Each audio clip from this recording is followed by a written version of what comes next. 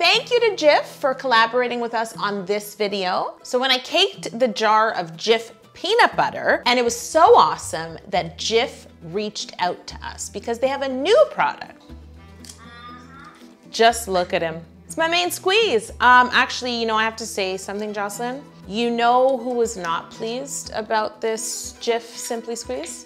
Sir Squeeze is not gonna be happy. And I was like, you're filled with simple syrup and he's filled with peanut butter. I need you both. There's no competition. You guys have seen me make a lasagna, but have you seen me make a peanut butter lasagna? Say what? A peanut butter lasagna. The answer is no. It's a thing now. It's a thing now, thanks to me and my Jif Squeeze. I know you guys are skeptical. I can see it on your faces, but this cake is gonna be that Jiffing good. To make this cake, I started by baking 2 rectangular chocolate cakes. These are gonna act as like the noodles in the lasagna. My cakes have been baked, cooled, chilled, and I've removed them from their pans. I'm going to level them and layer each one into 2. So I have 2, forget it. It's like it's a fresh new year and I still can't add. I have 4 layers of chocolate cake. I don't just want to put peanut butter in this lasagna. I want some other peanut buttery elements as well. So I've decided to make some peanut butter cookies that are really simple. They're just 3 ingredient peanut butter cookies. I made these using Jif. It was really easy to measure out my peanut butter because I just squeezed it directly into my measuring cup and then leveled it with a spatula. And some sugar and an egg. It's so simple. You just whisk an egg and then you start to whisk in your sugar and then you start to, of course, whisk in your peanut butter and it already starts to come together. And then you simply roll it into balls and use that, you know, that patented fork move on the peanut butter cookie. Is it patented? I feel like it should be. So. Why do you do that with peanut butter cookies? I have no idea. None whatsoever. It's weird because everyone does do that. Like you do not see a peanut butter cookie without the fork. Yeah, you don't just see a flat peanut butter cookie. It's weird. Now I just need to bake these cookies at 350 degrees. They took only 10 minutes. It's really, really simple. It's one of those recipes. It seems too simple to work. Like when you read it, you're like, this isn't gonna work out. And were they good? They're really good and they totally worked. I also want to use my peanut butter frosting as the sauce. I haven't done this in a while. I haven't done this in 2021 yet, have I? You haven't. Yeah. My peanut butter frosting is really easy to make. It's just peanut butter, butter, icing sugar, and cream. I also love cream. I don't give cream enough shine. If you had to choose between cream or butter. Oh, butter. Like cream is great, right? You can whip it, you can put it on top of desserts, you could just have it on strawberries. It's fantastic. But butter, like butter on bread is like, honestly, you know. Okay. To make the frosting, the first thing you do is beat together the butter and the peanut butter. We got 2 butters in the mixer. So you just beat them together till they're nice and smooth. It's really important that your butter is room temperature. You don't want to see chunks of butter in the peanut butter. Then you can start to spoon in your icing sugar on low speed and let that incorporate. And at the end, you can add your cream. So even there, you have the ability to, you know, keep an eye on your frosting. And if you think the cream is too much because it seems sort of soft, then just don't add it all. It's time to go back to those 4 layers of cake, and I will bring in Sir Squeeze now to help me simple syrup them. I always simple syrup my cake layers. This keeps them moist while I'm decorating, especially in the case of a cake like this because it's open-faced and a lot of air will get to your cake. So this just locks in the moisture. So I started to think about everything I like eating with peanut butter. I think that's why Sir Squeeze is so jealous actually, because peanut butter goes with a lot of things and Sir Squeeze could sense that. So I started to think about all the things that I like eating with peanut butter. So right off the bat, my favorite thing to eat with peanut butter is pretzels. And then something else, of course, I think everybody likes this, is peanut butter and jam. Now, I prefer jam to jelly. I'm just telling you all like it is. I don't even think about the difference between jam and jelly, so thank you. There's a huge difference. Jelly involves no pieces of fruit. I want the texture. And also, my preferred jam is raspberry, because I like the tartness with the peanut butter. But some people argue that you should have strawberry jam with peanut butter. You agree with strawberry? Of course you do. Jengus just sits around like, oh, what did they say? I'm gonna say the opposite. That's what you do. I don't agree with this argument. I don't either, but it exists. And you know what I thought? I'm just gonna make it a double berry peanut butter experience. Why can't I do that? And then something else I really, really love with peanut butter is honey and bananas. So to begin layering this lasagna, I've put down my first layer of simple syrup cake. I'm going to spread a luscious layer of peanut butter frosting. Normally, when I spread frosting, I always want to clean the sides, right? Because eventually I'm going to ice the cake. But in this case, I don't want to do that. So I'm making sure to just spread the frosting so it's slightly over the edge of my cake layer. Now it's time for me to lay down some salted pretzels. One of the reasons I love the Jif to-go cups is because when I don't have time to just quickly throw together a peanut butter lasagna, you know, I can still have that pretzel peanut butter taste. I'm gonna sprinkle on a whole bunch of chocolate chips. And then, don't forget about those peanut butter cookies. I'm going to cut my cookies into quarters and I'm going to fill the layer with bits of peanut butter cookie. I could have stopped right here and just had this. Just like when I'm building any mega cake, because the goodies I just put on top won't stick to the next layer of cake, I need something that will make it stick. This is where Sir Squeeze got really upset. So I just squeezed this Jif peanut butter right onto the first layer of cake that I built. I did like a diagonal, almost like drizzling, but squeezing. It's time to add another layer of cake, spread some more peanut butter frosting, and this layer is my jam. I'm going to spoon on some raspberry jam first, and then I'm gonna spoon on some strawberry jam. And now I'm going to lay on some cut strawberries, fresh raspberries, and of course, those 3-ingredient peanut butter cookies. This layer looked beautiful because it looks colorful. And I love the red because it sort of made me think of lasagna. The sauce, yeah.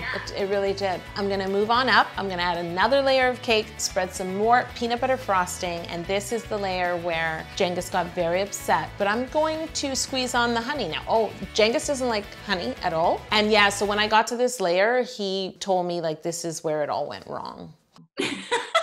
Wow, Jengus, that's a little hard. Let me tell This you, is a trigger for him. We're tell triggering. you why I hate honey. It's because of my mother. You're blaming your mother. Yes. We're leaving this in the video. No, I'm just saying because when I was a child, she would bring all these most disgusting honeys from Most disgusting. yes, all different regions of the country in Turkey, and she would force me to eat them. And they were disgusting, but I had to eat them. She did that for you and your health. That's why she did I it. don't think it helped me with my health. When I stopped eating honey, I got healthier. I'm just saying. I really have to say, like, our version of a bad childhood memory is very different. Yes, yeah. I wouldn't have gone to honey. Being forced to eat honey. I won't get into How mine. terrible for you. It is How terrible. terrible. So I squeezed the honey all over the peanut butter frosting. And again, Sir Squeeze was like, more squeezing? Because the honey was also in a squeeze bottle. Oh, wow. He thinks I'm squeezing him out of a job. Get it? Get it? I get it, yo. And now I'm going to slice some bananas, lay them on top. You want to do this right at the last minute because as we know, bananas and air, not really friends. So you want to sandwich that into the cake. And then I just felt like, you know what, it needs more chocolate. You know that I love peanut butter and chocolate, so I also put chocolate chips on that layer. And of course, it's time to squeeze more Jif onto the top. Peanut butter is so good because it pairs with so many different things. It's the perfect mate. The team thought I should get out of my bubble and try peanut butter with some new things. Why do I have the feeling this is going to be interesting? All the things that you're gonna try it with, we found, great reviews for on the internet, because you can always trust the internet. Of course, it's very reliable. Everything on the internet is a fact, and so it must be true. Let's go with that. So I'd like to jump right in if you're ready. Sure, I think I'm ready. Yolanda, do you have your Jif squeeze bottle? Are you ready to add peanut butter? I do. I also have like a gallon of water to help me get through this. Perfect. The first item is a slice of cheese pizza. Thank you, Jengus. Thank you. Let's do this. No, don't skimp on that peanut butter, yo. I'm not. I tried to draw a heart, but it's not quite a heart. Okay, the things I do for this channel. Now make sure you get a good enough bite. NANI? Oh, second bite. Okay. What does it taste like? I've never tried it. Of course you've never tried it. It tastes like peanut butter on pizza.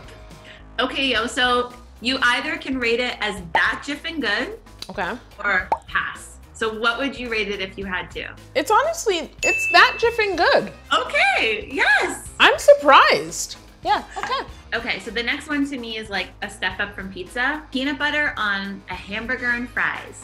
Oh, the burger has bacon too. There's also onion rings. Why am I volunteering that? I don't even know what to do. Hold on. Okay, let me put some peanut butter on the burger. You know, I know this is peanut butter, but I'm a dipper. Just like if it was ketchup, I'm gonna squeeze a pile. I don't know what to bite first. Okay, I'll go for the burger. Hold on. I gotta get bacon, lettuce, onion.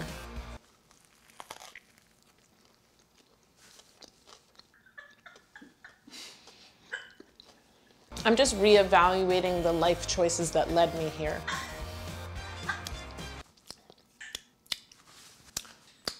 I think it's that jiffin' good. What? Really? I thought I was gonna lose it. This is so weird. Okay, so fries are amazing, okay? yeah. Yeah, that jiffin' good. How can something taste bad with a French fry? Now, I'm not looking forward to the onion ring.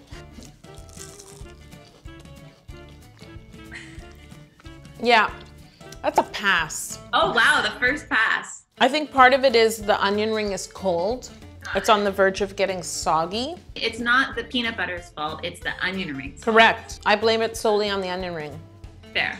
This one I've heard of a lot. I'm very curious. Pickles. Oh, come on. Thank you. Now, you know that I love pickles, right? I hope this doesn't ruin pickles for me. I'll be very upset. Okay.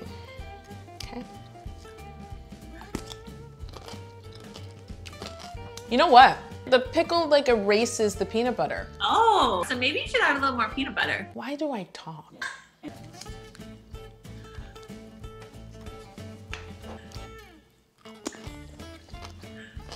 No.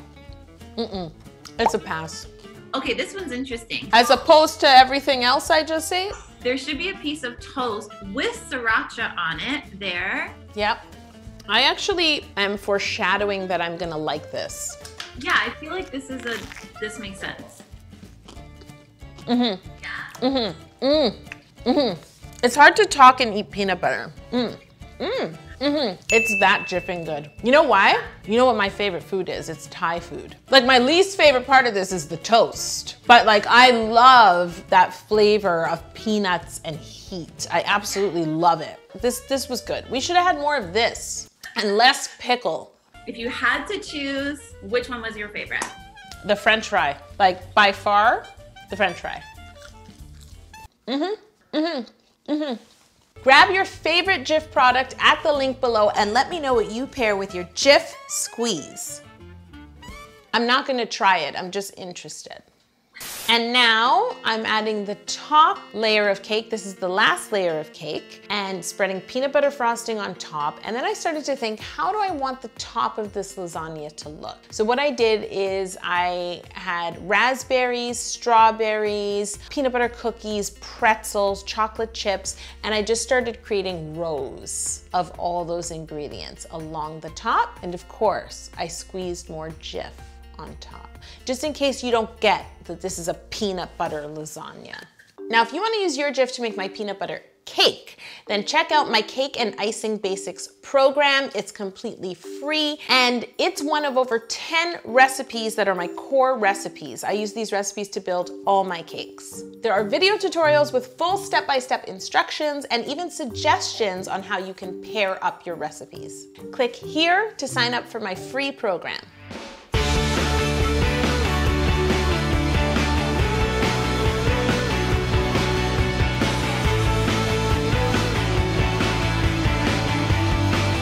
So there you have it. This is my peanut butter lasagna, and if you think it looks that jiffin' good, then let me know in the comments below. Use that jiffin' good as your hashtag, and you know what? Make this yourself. You don't have to make it this big. Thank you to Jif for collaborating with us on this video. If you still need more cake after all this cake, click here.